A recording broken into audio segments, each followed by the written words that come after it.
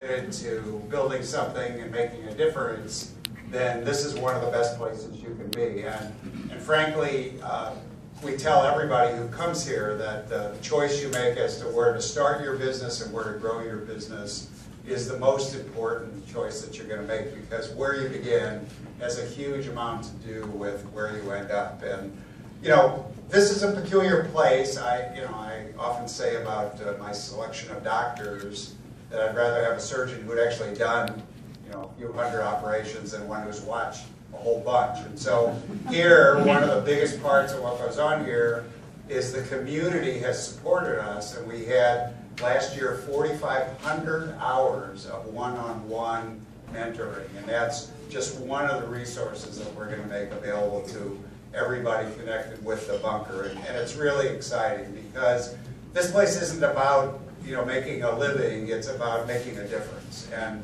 there's a lot of ways that you can make money, but there's only a few special ways that you can come together and really make a difference. And that's why we're excited.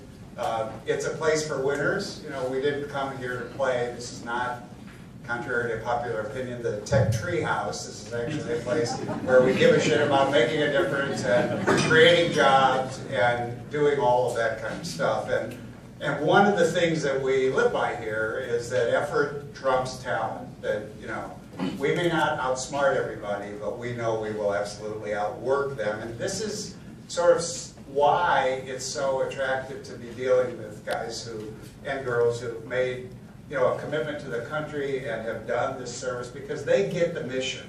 They understand that this isn't sort of an optional thing. And to be successful in a startup is tough. You've got to love the messiness, and you've got to love the work. And here's a surprise: it doesn't get any easier. There's really no finish line, and it's not enough to show up. You really have to step up and really put your heart into it. And one of the things that we've done in the last few months is talk about up or out. I mean, you're either moving forward or you're moving out of here, because the resources aren't infinite, and we're trying to build a place that keeps track of things, that's about responsibility, that's about accountability, and all of that is really part of the culture here. And that's why this idea of teamwork and collaboration is also really, really critical. And we're just seeing the way the bunker has come together and the way some of the first groups have already become engaged. And I was kidding Joe, but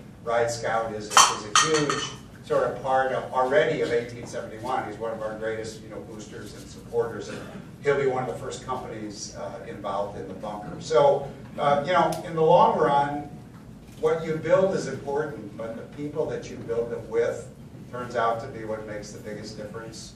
And the stories you tell your kids, and that you remember 20 years from now, the stories about all-nighters and broken code and broken pipes and long shots and last-minute Hail Marys and all of those things, that culture, that sort of excitement is what really you take away. Those are the memories that you make, and those are the memories that everybody will make here. And the thought that I would leave you with is, and we say this all the time, it's not about money, it's really not about luxury and big cars.